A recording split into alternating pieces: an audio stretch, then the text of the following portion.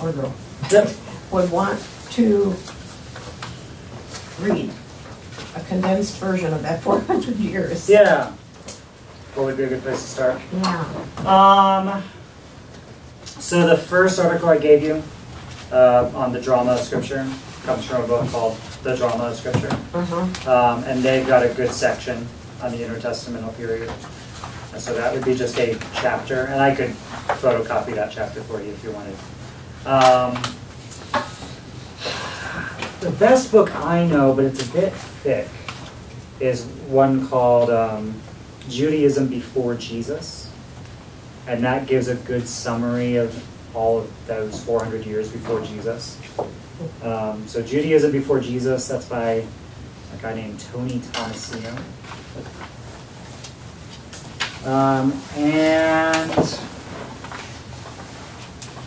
honestly, one of the best resources you could get is the First Century Study Bible. First Century Study Bible. And that's going to be a study Bible, so it's a Bible, chapters and verses and all that, but all of the notes and a bunch of essays are all going to deal with that time period as well. Where did the Pharisees come from? Where did the Sadducees come from? So it would have Old Testament, Intertestamental, and New Testament? It would not have the Apocrypha, but it's going to give you all of that history and background. Yeah, First Century Study Bible. There's another study Bible called the NIV Background Study Bible. NIV Background Study Bible. And that's probably my favorite study Bible right now. Because it would talk about Rahab and Tiamat, the sea monster, and give some of the background on creation myths and all that kind of stuff. So that's a really good one. And again, that's the kind of Bible that you get for the essays inside that are scattered throughout, as opposed to just reading a book about it. You can get it in the context of whatever passage that you're reading. Yeah. That might be called cultural background study Bible. And I'd be cultural background study Bible. I just looked it up. Thank you. Okay, I'm going to breeze through Act 4, so the New Testament, or the Gospels, the time of Jesus. So this is climax and resolution, because this is probably the part that we're most familiar with.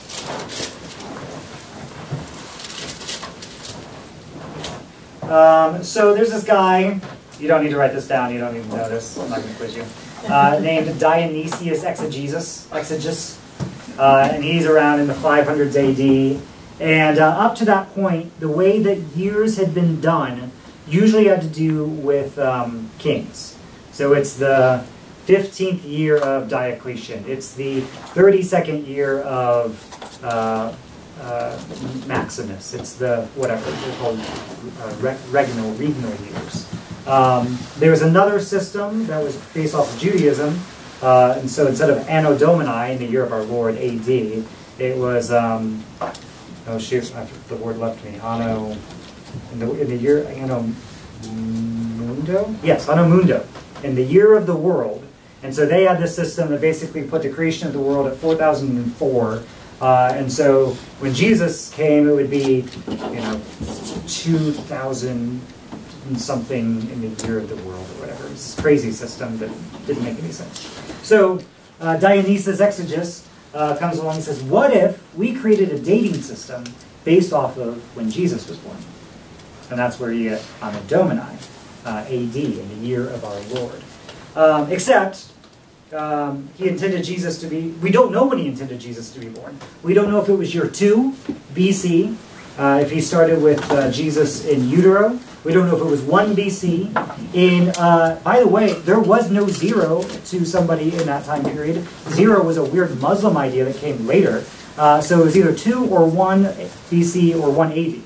We don't know. He didn't write it down anywhere. But the system began to be adopted in the 700s, a couple hundred years later, by this historian named the Venerable Bede, who Brandon just quoted a couple weeks ago in his sermon. and then became widely adopted in the 11th through 14th centuries. So everyone's trying to figure out, when was Jesus born according to Dionysius's system that kind of makes sense, but he didn't make a whole lot of good notes about it. So Jesus was not born in 1 AD, even though that would make sense. In the year of our Lord, year 1. Nope, not that. Here's what we know.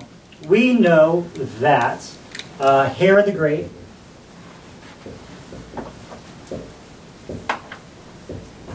died in 4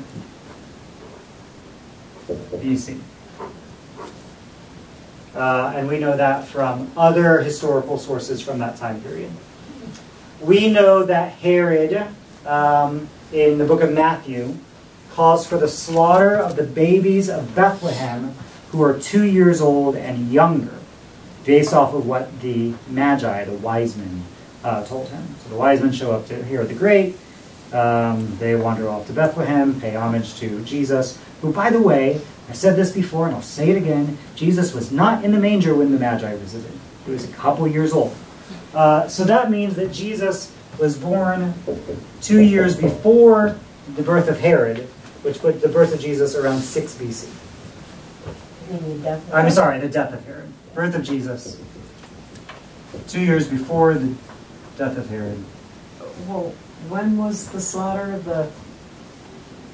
Around here, Oh, when okay. Jesus was about 2, and Herod died not that long after.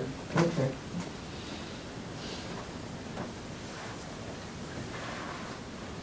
So birth of Jesus, 6 BC. There are some arguments for 4 BC. We're not going to cover those arguments tonight. Majority consensus is 6 BC. Death of Jesus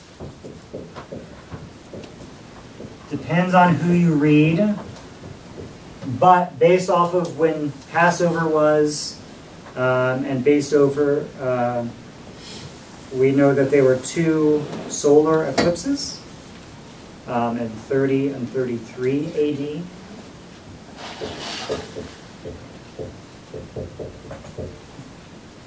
So in at 3 o'clock hour, the world goes dark, there's an earthquake, and Jesus dies. So I was taught in my seminary 30. There are plenty of people who think 33. So that's one that's harder to nail down, but somewhere in that 30 to 33 is when Jesus died, which makes Jesus somewhere around 36 to 39 years old.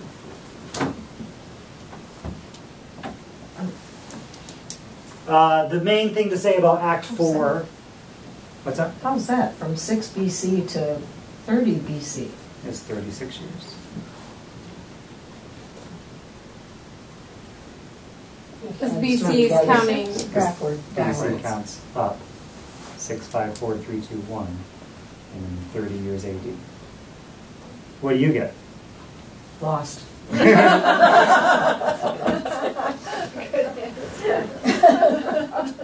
Why did they count backwards? Yeah.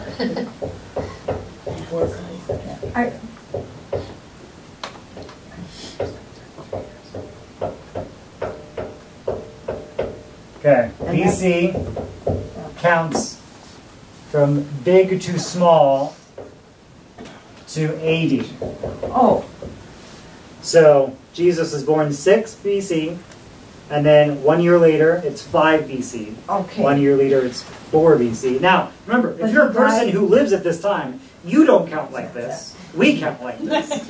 But he died in AD, not BC. That's right. So 6, 5, 4, 3, 2, 1. There is no 0. Okay. 0 is not a concept, which is just wild to think about. This is why we have to study the Bible, by the way. And it's sometimes a little hard because things like 0 we take for granted. 6, 5, 4, 3, 2, 1. And then you start counting up 1, 2, 3, 4, and etc. Okay, I thought you said 30 BC. 6 BC, born 30 AD. My mistake, Died. sorry. We good? We're good. I know, it's a little mind-bending. what is BC? Before Christ. Okay, it really. I thought that's what it was, It's- but then like It's before Christ, but not really. AD, you know, some people Yeah, say exactly. like after death, but it's not after death, so. Yeah, AD. So in Dionysus' system, he named it Anno Domini, in the year of our Lord. He did not have a name for the BC part. That came many centuries later. And lots of different systems called it lots of different things. In English, we just call it before Christ. So, yeah. You would have called this, if you lived back then, you would have called this Augustus, 22 or something like that. The year of yesterday. Yeah, exactly. The 22nd year of our great emperor, son of God, Caesar Augustus. That's what you would have called it. From our perspective, we call it 6 BC. So yes, Jesus was alive, 1 year before Christ. Does it make any sense? No, it's a very flawed system. It's a very flawed system. By the way, you may also hear AD called CE. That stands for Common Era. And that's basically just calling this era something that does not refer to Jesus. That's all. Which I'm fine using CE. My faith does not depend on calling it AD. Some people get their panties twisted about it. Whatever. And therefore, BCE, before the Common Era. Would you mind writing out what AD actually stands for? Just because Anno, year. Domini, Lord. Anno Domini. And you said that means the year of our Lord. In the year of our Lord.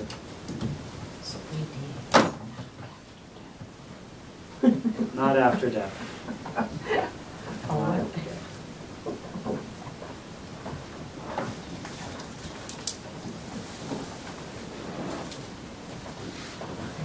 Is there a session after the session for us to compare notes? Maybe. Unwind the spaghetti. I'm just curious about the zero that doesn't exist. Like creation for us, that's, prior to creation, so there would be nothing. It's a null set. It's null, yeah, right. I don't know how they don't have zero. I have to ask a mathematician. That's why we call them Arabic numerals, by the way, because they came from the Arabs. Because the Muslims, the Arabs who came up with 0, 1, 2, 3, 4, 5. They had number systems before that, but it was like, M, C, M, L, X, X. Right. They were using Roman numerals to convey numeric ideas. And then a Muslim Arabic philosopher came up with, what if there's a 0? But that's a different topic for a different time. Okay. Obviously, we're doing a great short shift of Act 4. Act 4, it's the New Testament. It's the Gospels. It's what happened with Jesus. And like we talked about in the first week in that chapter that I handed you, the thing to understand is that the New Testament doesn't just pop out of a vacuum. It is the result of these hundreds and thousands of years of history, of these messianic expectations of what is Yahweh finally going to do about Rome? And then the bigger question, what is Yahweh finally going to do about sin? What is Yahweh finally going to do about the fact that we got kicked out of the garden? Is he ever going to do something about that? And then along comes Jesus, and he messes and he plays with those expectations. Yes, he goes marching in Jerusalem, but it's on a donkey. Yes, there are palm branches, but he invites the children to play along too. Yes, he's being enthroned, but he's not being enthroned in a temple or a palace. He's being enthroned on a cross. And so he messes with all these expectations and does something great into right quote. God has done surprisingly, unexpectedly, exactly what he always said he would do. God has done, surprisingly and unexpectedly exactly what he always said he was going to do. And that's the story of Jesus. That's Act 4. That's the climax and the resolution of all of the powers of evil, all of the powers of Satan and his minions, all of the power of death are met with Jesus on the cross. And then, on the third day, resurrection.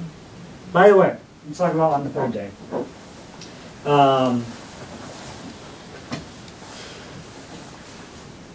We count days differently than a first century person counts days.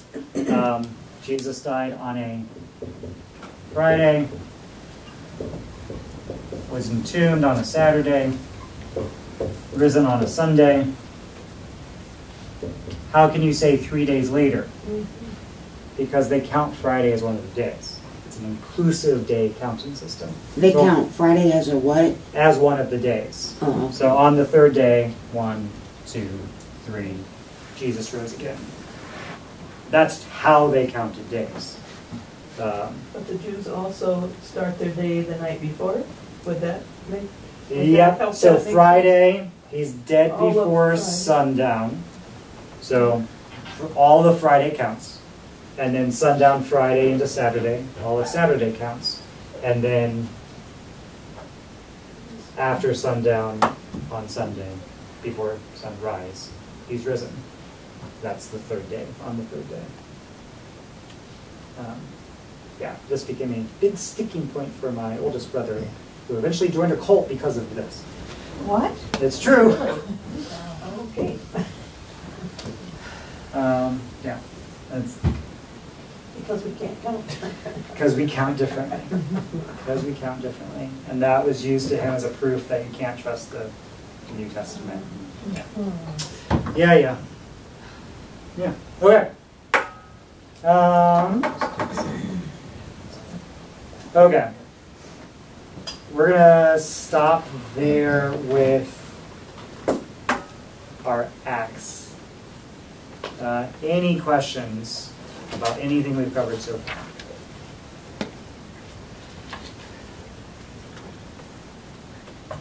Okay, now we're going to talk about how the Bible is put together. Oh boy. So, when we think about the Bible and the 66 books, it can be easy to imagine it like a modern person sitting down to write down a book or to type out a book. Obviously, they weren't typing, but we should even get the idea of writing out of our mind for at least a little bit. The great majority of people in the ancient world were illiterate. They couldn't read, they couldn't write. So the way most things were handed down were through oral tradition, through stories. Exactly. Which meant that their brains were just wired differently than ours, because they're using different parts of our brains than we use. And this is the thing that comes up in kind of modern educational theory of how do you train students to learn and memorize when no one needs to learn or memorize anything ever again? And our brains are being changed by access to the internet and why we're having these great cultural, huge conversations about what is truth and fact and fake news and all of that stuff, because the way that we gather and get information is completely being changed. Transport yourself 4,000 years ago, where there is not even the internet, there's not a library, books are as rare as gold. How do you transmit information? It's through oral tradition, it's through storytelling, which meant that people could memorize far more than a modern person could memorize. Even Jews in Jesus' day, the way that you got access to rabbinical school was by memorizing and reciting the entire Tanakh. Genesis 1, in the beginning, God created the heavens and the earth, all the way through the end of 2 Chronicles, because remember the order is different. And you would just recite it. And you would know it literally backwards and forwards, because you'd have these rabbinical exercises as a student with your rabbi, where he would say a verse, and you're supposed to say the verse before. And he would say a verse, and you're supposed to say the verse after. And you would just know this flat, which to us sounds insane. And it was still a feat. Like, not everybody could make it into rabbinical school, but it wasn't impossible. You could do it. Because this was how you learned everything. You didn't have books to learn from. You had the story. There's a great, great book called Story of God, Story of Us, which imagines that you're a Babylonian exile. And you're a child, and your parents or grandparents are telling you the story of what happened to Israel. Why are you sitting on the rivers of Babylon? and you're getting that oral tradition. And it's a really cool small group experience because they have you like set up candles and lanterns and lay down like a pillow for or blankets or whatever, and you just hear the story read, which is a very, very different experience. So don't immediately think of someone sitting down to write the Bible, because it's just not how it worked. You heard it orally. You heard traditions and stories. Then eventually that made it up to the learned, the elite, those who had literacy, who could read and write, and not only could read and write, but had access to the tools of reading and writing, papyrus and ink and little quills and all of that stuff. They would gather these oral traditions and begin to write them down.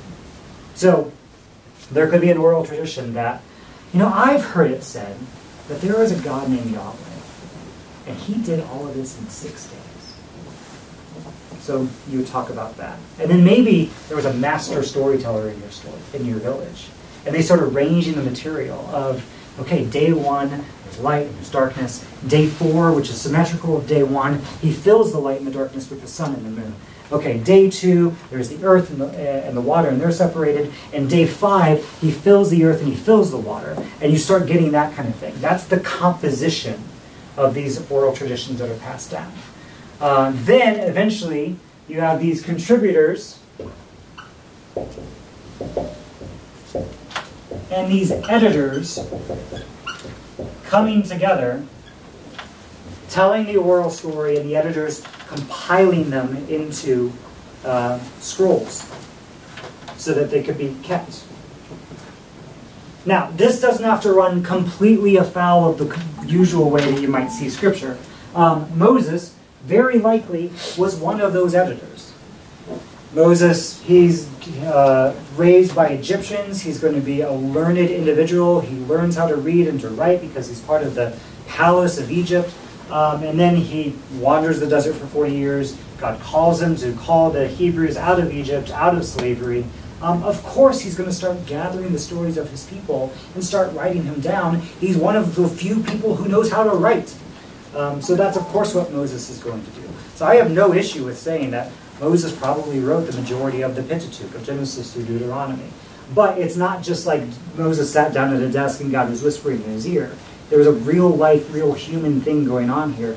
Moses is gathering stories, putting it in a certain form, maybe listening to the storytellers and compiling all of this information. We see the evidences of this if you read through 1st and 2nd Samuel or read through 1st and 2nd Kings, where there are those kind of editorial notes. As it says in the book of the Annals of the King, he did many of these great things. As it says in the book of Wars, as it says in the book of Jasher, all of these books that we don't have access to, they're probably lost at the sands of time, but the editors who are pulling together all these sources are actually quoting their sources in some places. So you have contributors and you have editors. Oral tradition, contributor, editor. Oh, I'm repeating myself. Oral tradition, contributors, editors, who are pulling all these stories together. And then eventually what you have is what's called an autograph or a manuscript. The autograph would be the original, full, complete text of a biblical book. So Genesis probably existed as who knows how many different sources, contributors. An editor, possibly Moses, brings it all together, and then there is somewhere, again, lost in the sands of time, an original copy of the thing called Genesis, where someone, Moses, pulls all the stories together, gets them all down on papyrus. Boom, you have Genesis. Now what happens? You don't have a printing press. You don't have a photocopier. How do you make sure that Genesis gets from you to your kid to your grandkid?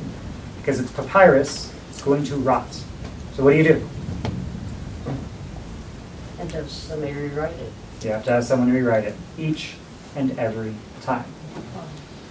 So autographs turn into manuscripts. Wherever the autograph of Genesis is, it is for sure destroyed, rotten, gone. But we do have manuscripts. So Moses hands it to the next person who knows how to write, and they make a copy. And hands it to the next person who knows how to write, and they make a copy. And maybe you had multiple copies in a generation, because you had 5 friends who knew how to write, so they're all doing the work. But you have manuscript that gets handed on, handed on, handed on. Are you tracking with me so far? Okay. Well, as Judaism, the Jews, the Hebrews, spread, that work spreads as well. So, you have the Hebrew copies of the original. That's going to be, the major, most of the work of people who take Genesis written in Hebrew and they write down a copy of Genesis written in Hebrew and they write down a copy written in Hebrew. You have the LXX, which is another word for Septuagint, and that is the version in what language? Greek. Right, because now a large portion of your Jewish Hebrew audience doesn't live in Palestine anymore. They live out in the Greek Empire and eventually the Roman Empire, which, by the way, most Romans spoke Greek. And so they start making copies of the Greek translation of what we call the Old Testament. Over here, you have the DSS, the Dead Sea Scrolls. The Dead Sea Scrolls. And again, DSS, that's if you look at your footnotes in your Bible, you might see that from time to time. What's the word underneath Hebrew copies? I'll get to it. Oh, sorry. I'll get to it. Don't jump ahead. Were all those written in the same era or years, or when were they all? Okay, good question. Are the majority of the manuscripts that we have of the Old Testament, okay, come from around 1000 AD. They come from a group of Jews called the Masoretes. And so their copies of the Old Testament are called the Masoretic text. Maserotic. Masoretic text.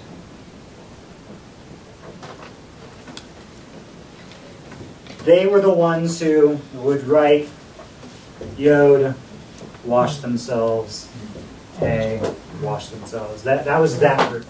They were the group that took just painstaking care to copy, reproduce the Old Testament. So we have got these manuscripts written on really, really old pieces of papyrus and paper. And some of the oldest ones that we have, the majority of the oldest ones we have, are the Masoretic texts, 1000 AD. Then, 1947, 48, 49, Israel has just become a nation state again, and there is a young shepherd boy wandering around in the area called Qumran, which is this desert area.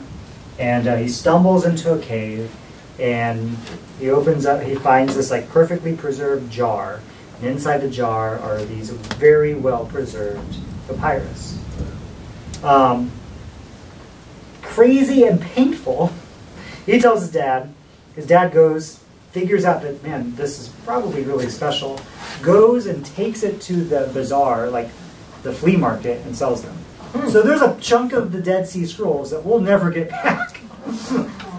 Fortunately, some other people find out what's happening, particularly the Jerusalem University, and they send the archaeological teams, and they figured out, oh my gosh, we have found manuscripts that come from 100 BC. Oh, wow. So 1100 years earlier than some of our best previous manuscripts.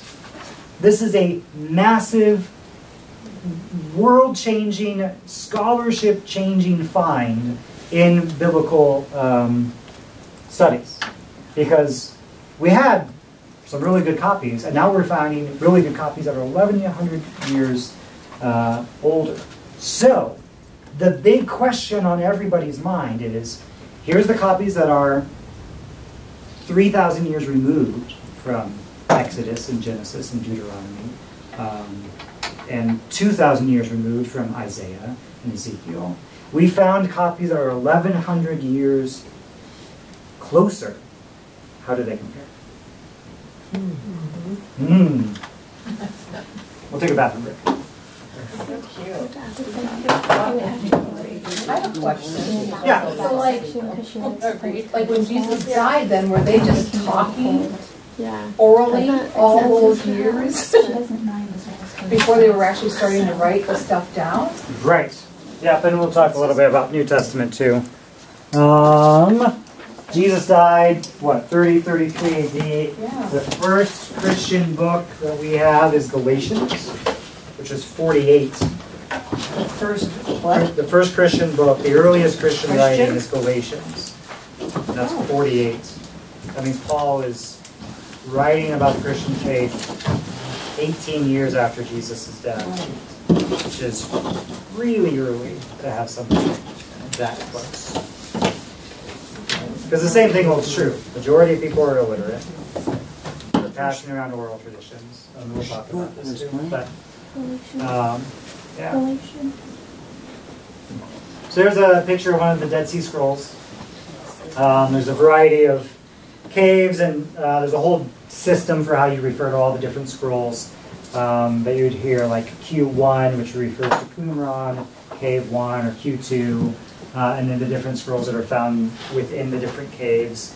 And in the caves, there were like, and again, you're talking 2,100 years old. Entire copies of Isaiah, entire copies of Samuel, entire copies of Joshua found that were just perfectly preserved because it was dry, it was desert, there was no moisture, they were in these jars. And yeah, they brought back our earliest manuscripts of the OT by a good 1,000 years. And they were 98% similar to the Masoretic text. Wow. That's 98% similar. a miracle. Which means that only copying by hand Similar to the what? to the Dead Sea Scrolls. The Dead Sea Scrolls, Masoretic text, had a 98% similarity. What was similar to them though? These The- two. And the Masoretic, Thanks. the Masoretes who painstakingly copied the text. And the Masoretes have been doing this since 200 BC. It's just that we didn't have any of those copies. We just had copies from 1000 AD. So they've been doing it for a long time. We just didn't have any of them. And then a young shepherd boy wanders into a cave, which, by the way, like, this cave is tiny. Yeah. Like, you could fit a, well, I saw the picture, so don't ask me why I'm thinking of this, but you could fit like a bottle of whiskey in there. Okay? Wow. Like, that is not a human-sized cave. That is a bottle of whiskey-sized cave. Oh. Some of them are a little bit bigger than that, but yeah, that kind of cave, or a little shepherd boy could get in and reach something out. Awesome. Yeah. So that's the Qumran, the Essene community, the Essenes who withdrew from first century Judaism, expecting their Messiah to come, and they're copying down their Old Testament and stored it in caves for us to find 1,900 years later. So a lot of so there's something called textual criticism. Criticism is not a bad word in this case. Criticism is the work of comparing different manuscripts of ancient documents. Okay? So textual criticism doesn't only exist for the Old Testament. The New Testament exists for any sort of classic or ancient document. And what textual criticism tries to do is get us back as close as we can to the autograph. What was the original copy that was said? Because there's that 2%. There are differences between what the Masoretes had and what were in the Dead Sea Scrolls. There are, and it's differences of, sometimes it's punctuation, sometimes it's where a vowel marking is, sometimes it's a word here or there, or a tense, or is it past or present or future, some of those things. There are some differences. And textual criticism is trying to figure out what was probably the original. And you can go study that for the rest of your life and never get to the bottom of it. So we're going to do some show and tell. This is a copy of the Biblia Hebraica, and this is, for the most part, the Masoretic text. So what the Masoretes have copied, this is, for the most part, what we use to translate the Hebrew Bible into English translations and whatever translation in the world. And then on the bottom, what I want you to look at is you'll see all this complete thing that will look like gibberish to you. Mostly looks like gibberish to me too, to be honest. But what it is textual criticism. It's comparing all the different manuscripts that we have, because there are thousands of them. Okay, this one has this marking and this one has that marking, and the majority have this first one, but a minority has the second one. But the minority is older, so we're going to go with the older one as opposed to the newer one. So, just do a little bit of show and tell with that. That's the work of textual criticism. Now this, the Old Testament, even though it's older, is relatively easier because the Jews were so careful about maintaining the text. The New Testament, different story. New Testament, you have the autograph. You have something closer to what you think of as modern authorship. Paul, maybe with Timothy, maybe with somebody else, sits down and writes a letter. John sits down and writes his dream or his vision. The Gospels are a little bit more like what we talked about with editors and contributors. A good example of this is the book of Mark. We know from a church historian a couple centuries later that Mark's primary source was Peter. So Mark probably is running around, having adventures with Peter, spreading the gospel, and starts collecting the stories that Peter has before Peter dies. Tell me what it was like being with Jesus. And Mark, who, as far as we know, is probably a wealthy individual, probably, he was apparently literate because he knew how to write, starts collecting all of these stories from Peter and starts writing them down. And the church historian who talks about this, a guy named Eusebius, says specifically of the Gospel of Peter, Mark didn't really try to put it in any sort of order. He just wrote down whatever Peter told him as Peter thought of it. Or maybe Peter's preaching and he says, hey, this one time I was with Jesus, and Jesus went to my mother-in-law's house, and my mother-in-law was sick, and I said, Jesus, please don't heal her. And Jesus does it anyway.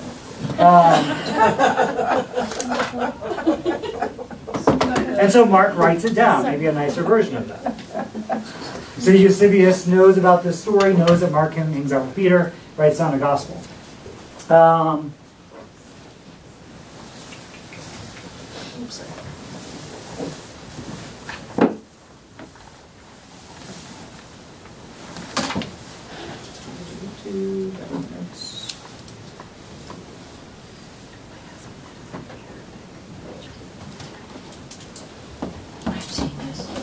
Can I erase this Old Testament side?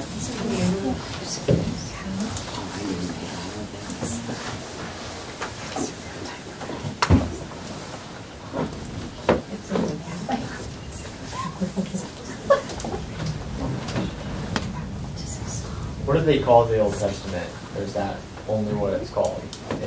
If you're a Jew, you call it the Hebrew Scriptures or the Tanakh. Or you call it the Bible. If you're a non-religious scholar working on it, you probably call it the Hebrew Bible. We call it the Old Testament. Christians call it the Old Testament. We call it what? The Old Testament. So there's Mark. Mark has 661 verses. 606 show up in Matthew.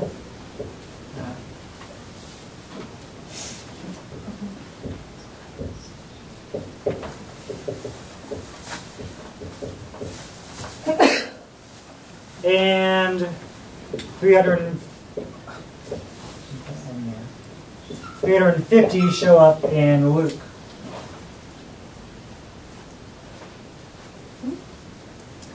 The most common theory is that Mark wrote his gospel first. Matthew and Luke had access to Mark and wrote down their gospels. Matthew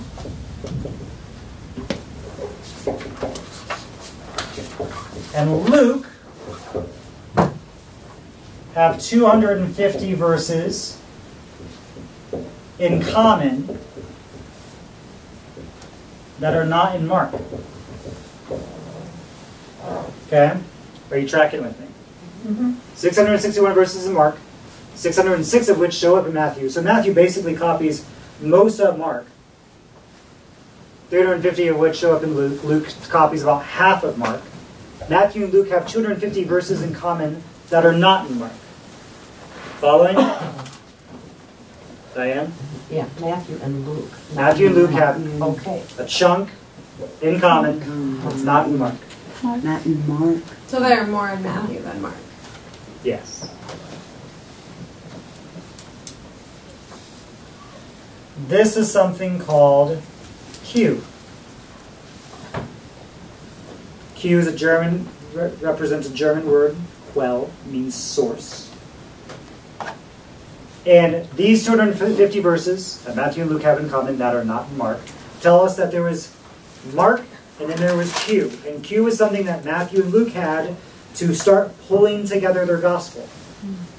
Because remember, there are editors and there are contributors. Matthew and Luke are serving as editors of these different sources.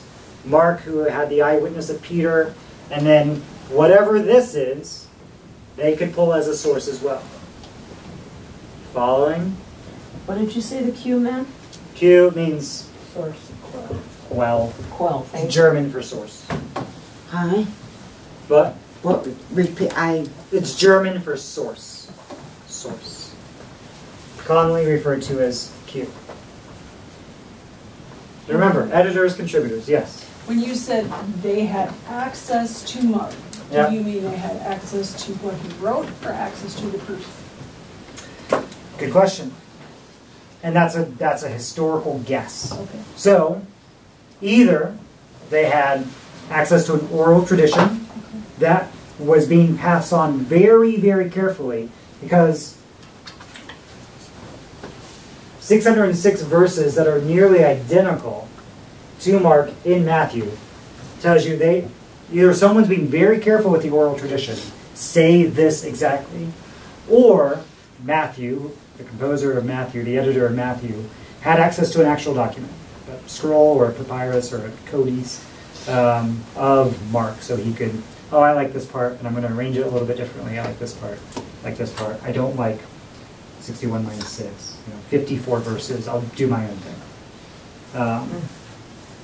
And Luke doing the same thing. He takes 350 verses in Mark, not quite word for word, but almost word for word, puts it in his gospel. And then there's these 250 verses that Matthew and Luke have in common that they're pulling from. That's the Q idea. And then Matthew has 300 unique verses. Luke has 550 unique verses. By the way, this is just one historical theory. Any critical thinkers out here think of a way to pull this apart? If they, Go for it. if Matthew and Luke have 250 in common that are not in Mark, Yeah. but there's only a difference of 60, there's only a difference of the 55 verses between Mark and Matthew. Yeah. The math doesn't add up. Because there's more verses in Matthew. There's more than 661 in Matthew. More than Okay. 661. I don't think they all told the same stories. Didn't some eliminate, like, Yep. some of the Gospels don't have the same stories? Yep, exactly. Some are telling different things. Mark, for instance, doesn't have Sermon on the Mount, Beatitudes. Matthew and Luke do. Now, the other theory that's out there is that Matthew's copying from Luke or Luke's copying from Matthew. That's a possibility. So it doesn't have to be true. It's just a theory. Mary asks, why do we care?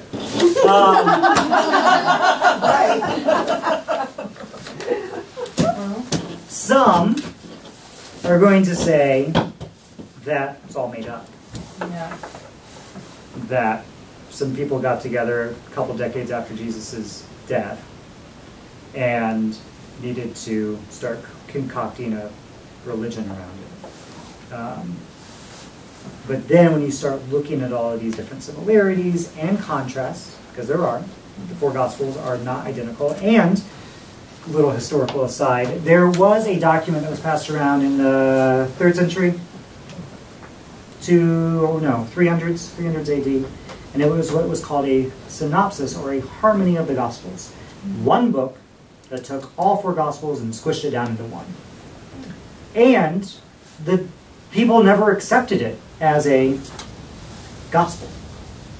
They wanted the four Gospels because they each shed a little bit different light on the person and character of Jesus, who is the representation of God, who is God in the flesh. Because it was their take on it.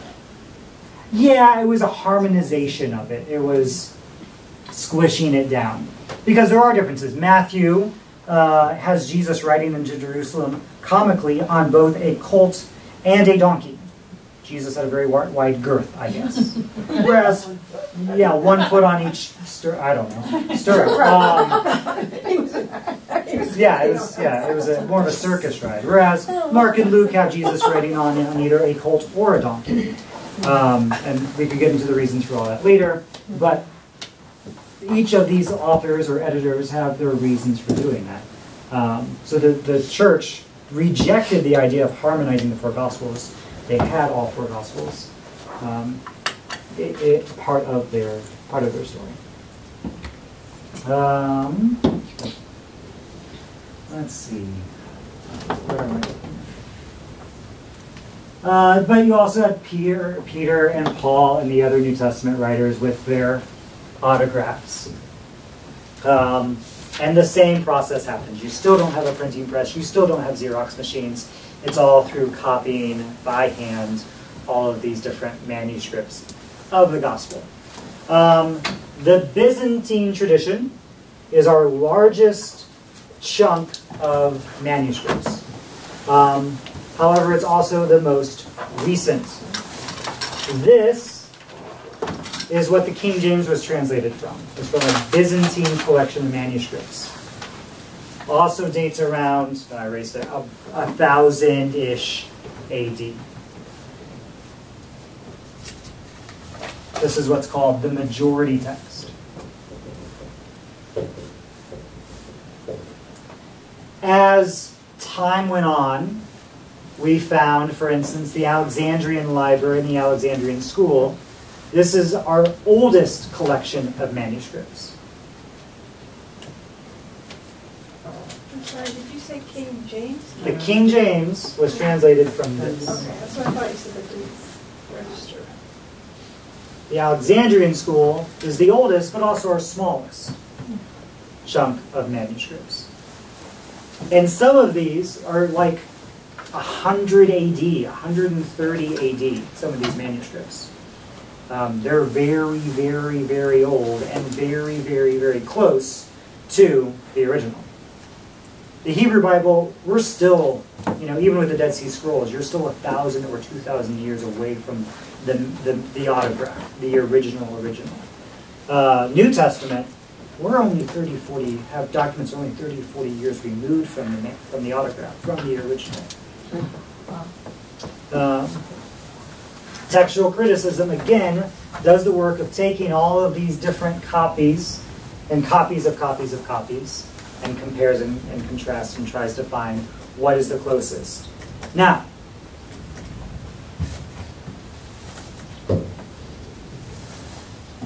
What about John? what about John? Well, what are you talking about? He's cute. Tonight on CBS. Mark had this many, and Matthew had that many, and Luke had that many, but they had that Yes. access to Mark's first. Yeah. How come Matthew is first in the Bible? If Mark's was written first and the others had access to it, do you know? Matthew was very early on considered like, there was a term for it. It's like the golden gospel or something like that. It was considered the greatest of the four gospels early on in church history. Really? And Mark was actually considered kind of a piece of junk. But yet Matthew copied Mark. But most people didn't. It wasn't until after the Enlightenment, and we started doing textual criticism and treating the Bible a little bit more like a science experiment, that was realized. That there were very, very good arguments for thinking that Mark was the original and the oldest. Most of church history saw Matthew as the first one, and the other ones copied after him. Matthew, Mark, Luke.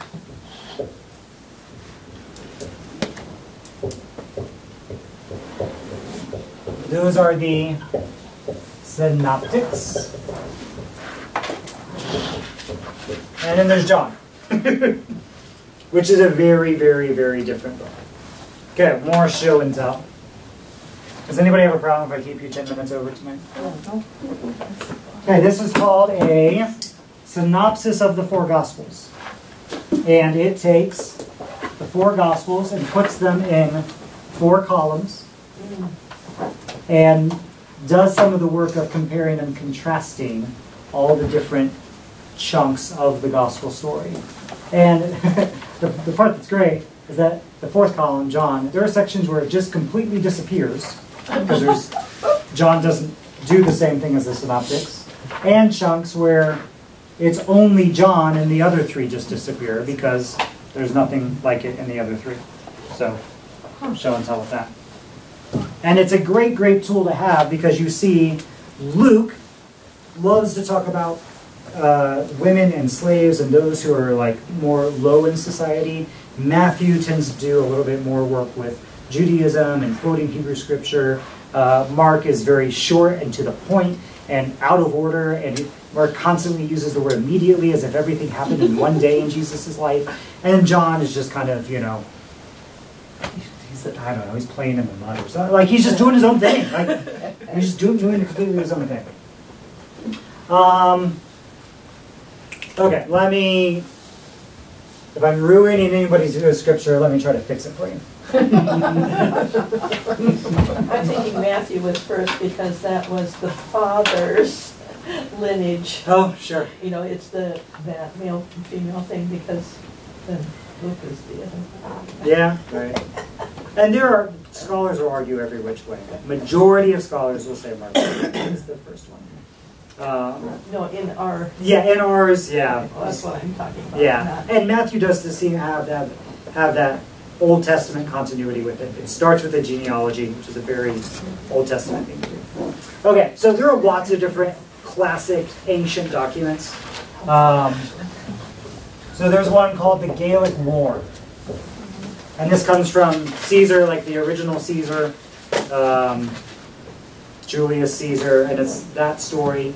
And we have 9 to 10 good manuscripts of the history of Julius Caesar. And the oldest one that we have comes from 900 AD. Okay, you tracking with me? So somebody way back in Julius Caesar's day wrote the story of Julius Caesar and the Gallic War. There are copies of copies of copies of copies. We have 9 to 10 good ones. And the oldest one comes from 900 AD, which is 1,000 years after Julius Caesar. There's a Roman history by a guy named Livy. And we've got 20 manuscripts. And the oldest one is from 500 AD.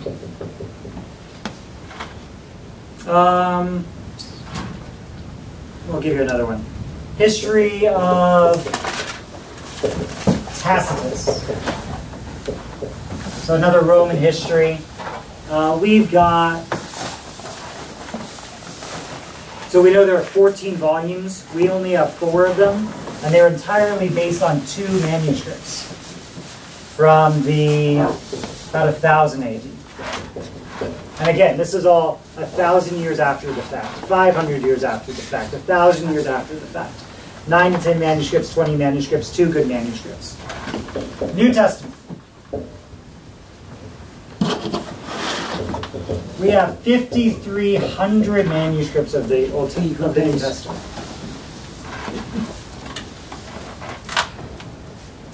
Two excellent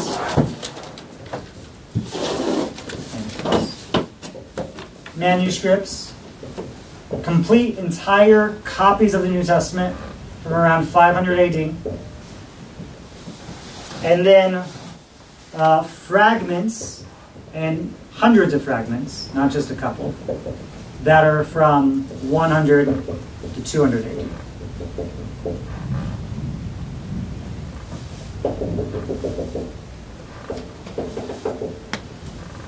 There's no classic scholar who doubts the, existence, the veracity, the story of how we got these, even though there's only 9 to 10, there's only 20, there's only 2. New Testament, we have hundreds and thousands of copies. 2 excellent from 500, just a few fragments from 100 to 200. And they agree 98, again there's that number, % of the time.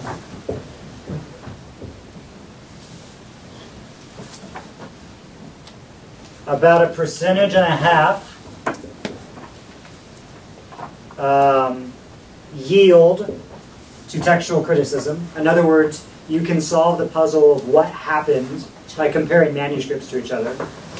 So quite often, somebody will, okay, here's a thing to note about the New Testament. Written in all capital letters, no spaces, no punctuation. What? So if you're Paul and you're writing a letter, or you have a secretary doing it for you, all capital letters, no spaces, no punctuation. Because papyrus is very expensive. You gotta save space. I don't. So then, as people began to copy these manuscripts, and papyrus becomes more available, etc., then you start inserting the spaces. Then you start inserting the punctuation. Some of the variants, textual variants, or what they're called, is when someone puts the space in a different place, or someone puts the punctuation in a different place. A comma instead of a period. I can't think of an example off the top of my head, but if you accidentally shift a letter the wrong way, so it ends one way and starts another, those are the kind of textual variants that we have. Most of those, that 1.5%, can be solved with textual criticism of, oh, okay, this one from 1000 AD, the comma's over here, but we have a copy that's a couple hundred years older, and you see the comma's over there, so we're going to go with this reading. And that's the idea of what was in the Bible that I handed you. Here's a Greek New Testament. This is called a critical edition of the Greek New Testament. And much the same thing. I'll start with you instead of over there. Sorry. Much the same thing of doing all of that comparing and contrasting with all the different copies. Of the entire text of 20,000 lines of Greek New Testament, there are about 40 lines that are in serious scholarly debate. Of even comparing all of our 5,300 manuscripts, there are still about 40 lines that you could argue one way or the other. None of which affect doctrine, or it's not like one of the lines is Jesus was resurrected. Oops, no, one of them was Jesus died again. No, there's nothing like that. It's all very minor kind of things. The prominent story of both Old Testament and New Testament transmission is, it's miraculous that you had copies of copies of copies of copies of copies that are thousands of years old being copied by hand, and we're at 99.5%. Jeez. Similarity between documents that are, and you think, thousands of years apart from each other. Thousands of years apart from each other. And the fact that it started with storytellers. And it started with storytellers. That's no accident. Right. So the manuscripts on the Gaelic War, the history, that kind of stuff would go into our kids' history books? Yeah, exactly. Of course it would. And that's... Yeah, no one doubts the existence of Julius Caesar. Or what he done. No one doubts the existence of Caesar Augustus. No one doubts the existence of, pick your historical figure, even though there are far more manuscripts. And we've got an embarrassment of riches. What about drawings? I mean, we talk about, Hebrew, the languages. Yeah. But is there anything out there with drawings Yeah, there's lots of art. of the stories? Of the story, yeah. I mean, most Hebrew art was destroyed in all the exiles, like early Old Testament art. Christian art, most Christian art. Well, okay, let me show you one example. Well, you know how like they'll show like in a movie on the cave walls, with the animals and the men, and I'm just like,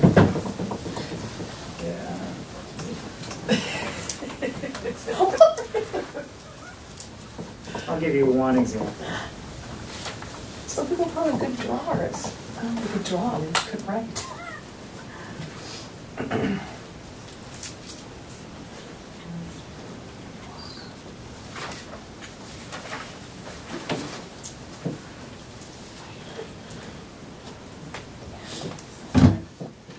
Yeah, this time goes by really fast, doesn't it? It's light 30.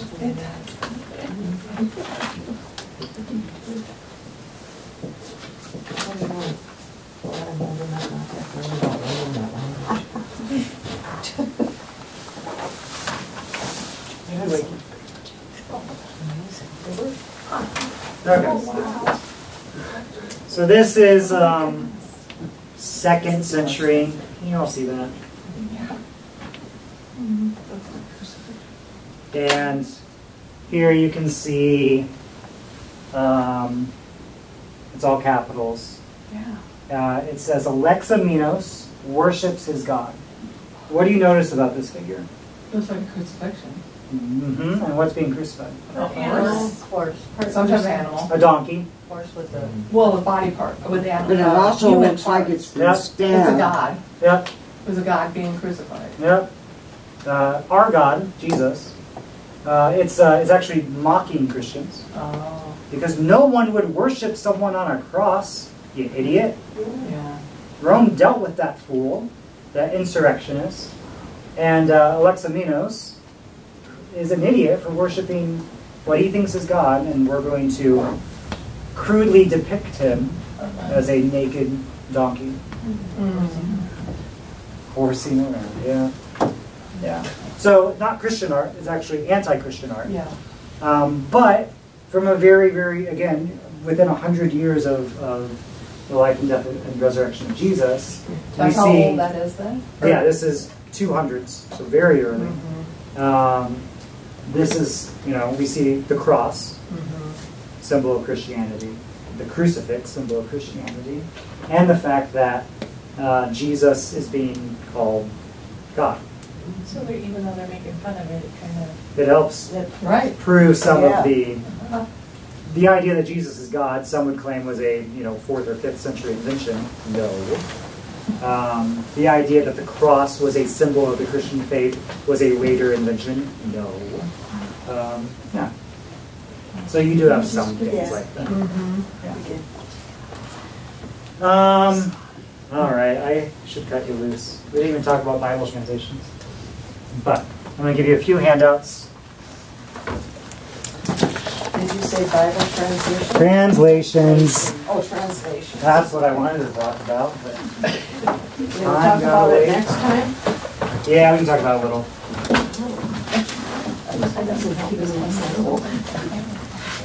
It's pretty much Okay. For next week. Okay, so this is like 2 pages. You've got 2 things to read. One is on is the New Testament reliable? So again, I don't want any of this idea of textual criticism and all of that to like wreck your faith in the Bible. I want it to be the opposite. And then another article called Agassiz and the Fish, and this will move us at last into the actual work of Bible study. So next week we're going to spend a little bit of time on translation, Bible translation, and then we'll do start working on how to observe the biblical text. Not anymore from Bible Study That Works yet. That's a different, yeah, just cross it out. Thank you. Sorry I kept you over.